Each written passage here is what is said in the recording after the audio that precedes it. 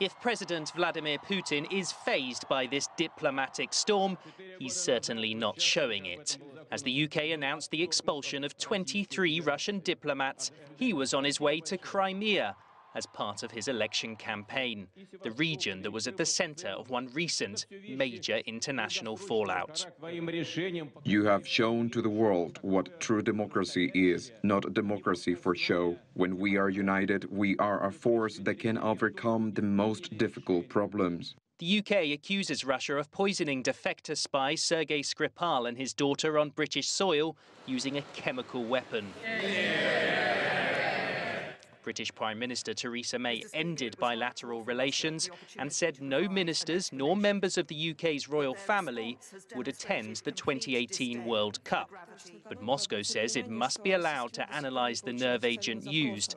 Otherwise, it won't respond. When we receive an official request, we will surely provide an answer within 10 days in accordance with our responsibilities towards the Chemical Weapons Convention. Meanwhile, the UK continues to play political performance. But Russia, too, is playing a political game. In Moscow, the state-backed media is outraged by Britain's accusations, in turn accusing the UK of trying to discredit Russia ahead of the World Cup. But President Putin has always prided himself on standing up to the West, and that has always played well in the polls. So don't expect Russia to back down. So while it may be the biggest expulsion of Russians from the UK in more than 30 years, for President Putin, the upcoming election matters more.